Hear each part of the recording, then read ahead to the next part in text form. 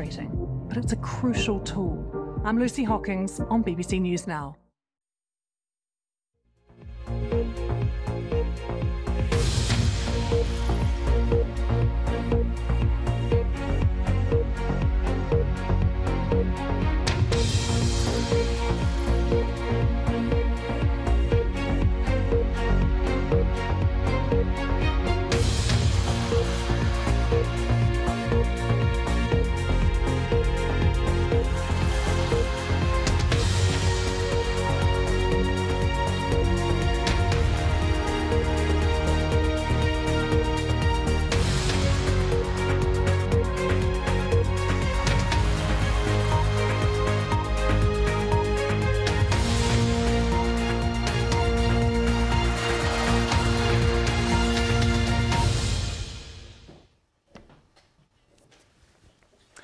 Live from London, this is BBC News.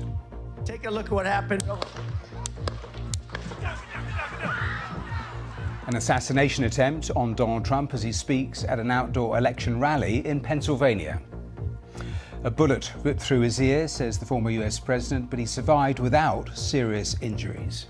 Thomas Crooks. The FBI says this is the gunman, 20-year-old Thomas Crooks. It's being reported that explosives were found in his vehicle and at his home. We do not currently have an identified motive, although our investigators are working tirelessly. There's no place in America for this kind of violence. It's sick. It's sick. It's one of the reasons why we have to unite this country. Our other main headlines: Carlos Alcaraz wins the Wimbledon men's singles title for a second year running, beating Novak Djokovic, denying him a record 8th win. And just 3 hours to go before England face Spain in the finals of the Euros in Berlin, and England fans believe. England will win tonight, and I've never been so sure of anything in my life.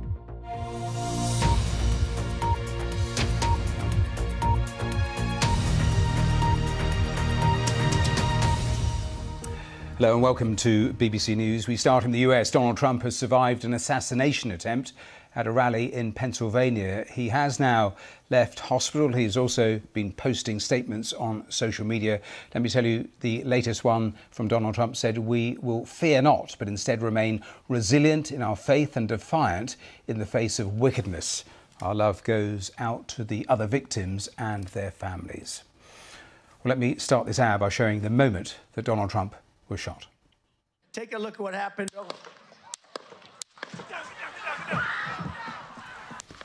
There you hear the shots ring out and people shouting "duck." The FBI says the gunman